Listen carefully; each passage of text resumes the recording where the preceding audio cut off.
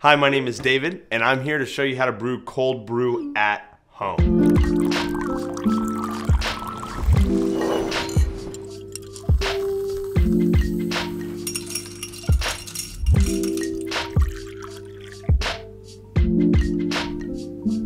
It is by far the easiest way that you can brew a large volume of coffee is cold brew.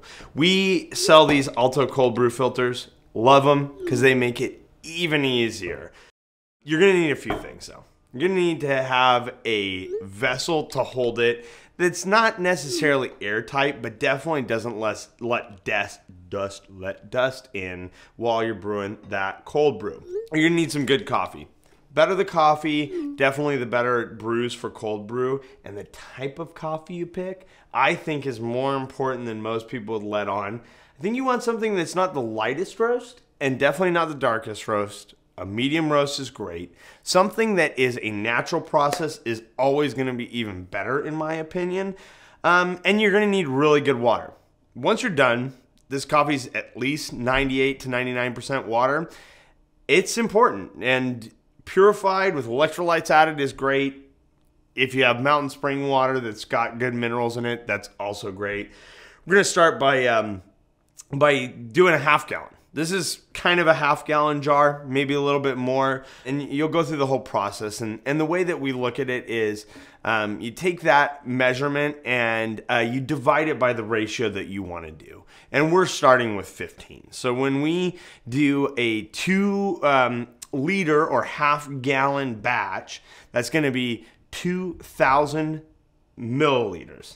And I know we're getting scientific, but if you divide that by 10, you've got 200, right? So you're gonna need 200 by 10, and then you're gonna need half again as much, right? So you're gonna need 300 total grams of coffee for a half gallon.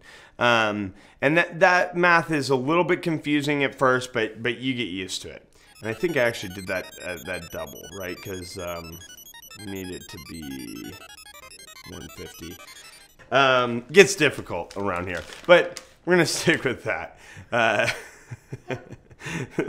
No, that would be a 1 to 10 ratio, right? 1 to 15 is half again the other way. So we're doing 150 grams for 2 liters, or about a half gallon, right? Gallon is 3.78 liters, and a half gallon's half that, so we're somewhere in the 2 range. So really, if you've got one of our fantastic fellow oats, I'm gonna grind it in 2 batches. I'm gonna do 75 now, I'm gonna do 75 another time. So pour this guy in. It's kind of maxing out my little grounds cup.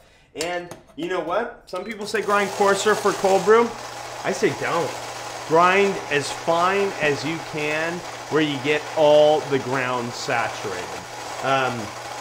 And my thought process behind that is you want to have as much of the coffee in contact as the water as possible, and the smaller the ground size, the more surface area is available for coffee to brew. So, you know, I'll show you on the camera what we're talking about. We're talking about kosher salt level grind. We're gonna go ahead and load up one of these Alto filters. They're great because they are totally biodegradable. You can just throw this in your backyard when you're done, throw it on your lemon tree, and you're gonna have beautiful lemons. When life gives you coffee grounds, give it to your lemon tree. That's what I always say. All right, so we're gonna go ahead and fill up our little Alto cold brew filter.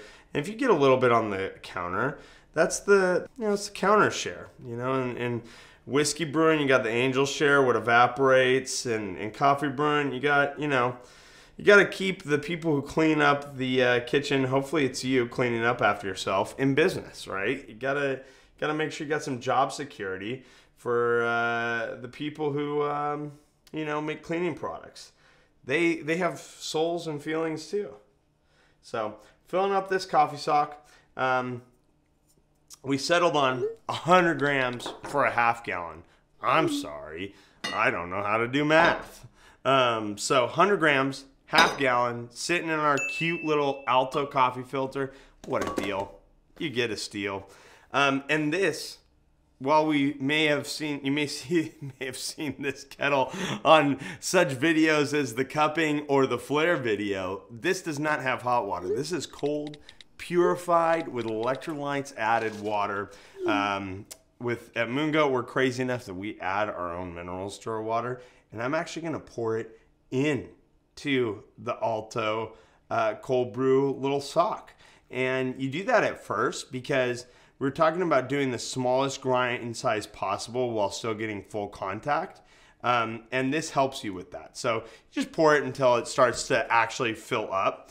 And then I'm going to go ahead and cinch it closed and tie it with whatever knot you may remember from Boy Scouts, Girl Scouts, Weeblos, or whatever. What is Awana? Awana, that was the one that the church kids did. I wasn't even allowed to do that, so go figure. So tie that off as tight as you want, and then we're gonna go ahead and just fill this up the rest of the way. And then the only reason that you're not doing cold brew at home is because you didn't plan ahead. But guess what? This is your chance, your call to action. Plan ahead, get this Alto Cold Brew filter set off moongoat.com, get a bag of your favorite coffee. If you need a grinder, it's time to treat yourself. You're gonna go ahead, let this sit, room temp, 20 hours, that's a good starting place.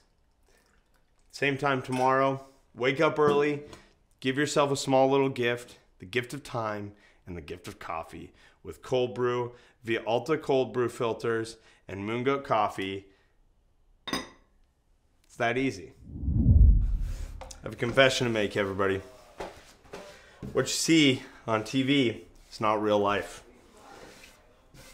And I had this cold brew sitting here waiting for me when I started filming.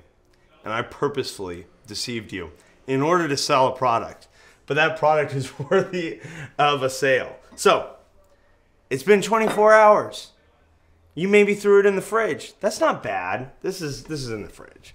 It does extract a little less in the fridge than it would on the counter. You're gonna get a little less of a strong flavor of cold brew, say, on the counter. But what's great, and I would recommend at home getting a pitcher instead of a jar. But I had this half-gallon glass jar begging me to make cold brew inside of it. Pouring it into a pitcher, pouring it into a cup might be a little tricky, but we're gonna try that right now.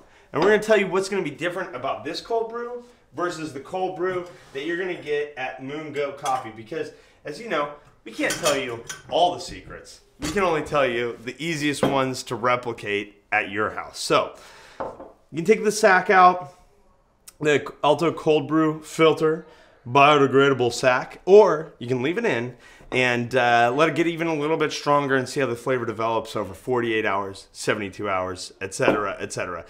I'm of the persuasion that I'm going to take it out. So, I'm going to pull it out carefully, get those last little drips. I'll even put these last little drips back in when I'm done, just because no coffee should go wasted. So, got about a half gallon of cold brew right here. You can pour it as carefully. This is like if you watch on TikTok that Yeet Baby, where pours things into cups and misses most of it. This is my my example of it. And the difference between this and the cold brew you're gonna get at the stores from Moon Goat is gonna be a couple things. This won't be quite as clarified, as pure as the coffee you get from Moon Goat. We do a little bit more filtration than just this. Part of that's for keeping it stable for a longer period of time. And two, we brew a lot quicker, but we brew using like a Kyoto method, which is just sprinkling the water on carefully, whereas this is a full immersion method. Some people prefer this. This is gonna be a little bit more chocolatey, a little bit more classic, sometimes even a little bit heavier in flavor, but a little bit different and definitely a little bit more affordable. The perfect gift to yourself during the summertime is a pack of Alto Cold Brew filters. And go to Target, go to Costco, get yourself a jar, get yourself a jug, get yourself a glass ramekin that can fit a half gallon, even a liter. You do a liter or a quart of cold brew, you're gonna be thanking yourself the next day. Some of the tricks to getting a little bit more out of your cold brew, letting that cold brew go a little bit further, is to agitate it a little bit. Stir that bag around every couple hours if you're doing it in the middle of the day, and then let it go overnight and sit.